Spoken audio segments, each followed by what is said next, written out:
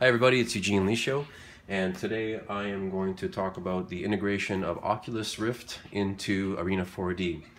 I started with this a couple of versions ago, so it was a little tricky to get going, maybe a couple of small bugs and stuff, but they seem to be all sorted out now. So the first thing is obviously you need Arena 4D Data Studio, and everything comes packaged in the installer. So you have the Oculus Rift drivers and everything that you need. So that's good. You don't need to go anywhere else. Now I did find that once you install the Oculus drivers, you will have to, I signed up for one of they have like an account thing that you sign up for, and it's over here, and then there's like a control panel and stuff like that, and you can do stuff here with controls and everything else. So just a note here, when you do get the Oculus installed, on the settings tab there's a general under general settings it says unknown sources. I found that it won't work unless I turn this on, so it's not a software program that it recognizes right off the bat. You're gonna have some issues. The other thing is going to be your driver. Okay, I have an NVIDIA card in here, a separate video card, but you need to install the latest and greatest drivers. Okay, if you don't, you're going to have some issues, so please keep that in mind and make sure that you've got those installed. Once those are all installed, what you're going to need is a controller. Now if you think you're going to be using a regular mouse, it's not going to work out for you. So I have two options here. One is going to be a 3D connection mouse. I was resistant to getting one of these originally, but since I've got one, there's no turning back. I use this for 3D Studio Max, Rhino, Data Studio, just Cloud Compare, all kinds of programs. It's a fantastic 3D controller for getting around point clouds. However, for Data Studio here, what I'm going to be using is a Logitech game controller, and you can pick up one of these for, I don't know, 10, 15, 20 bucks online. They're not that expensive. You go to your local Best Buy or electronics store, you can probably grab one of these, no problem. I believe the Xbox controller will work too, and I didn't have a lot of luck with it for some reason, and this was just an easy, quick solution for me. Now in terms of the Oculus itself, I've got the developer kit too, so this is not the latest and greatest, okay?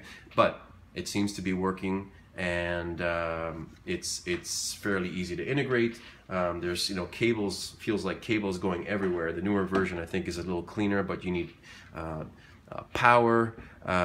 You've got a cable that runs to the Oculus headset, and then on this side here you've got an HDMI port and you've got a USB port as well.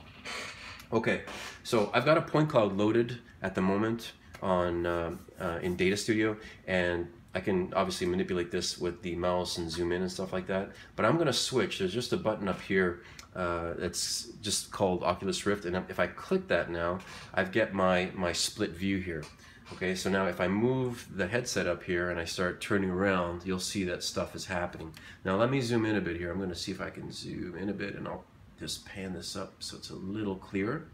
And so that's what I'm doing right now. So as I move the headset, around, there's a little bit of latency that you can see, but not too bad.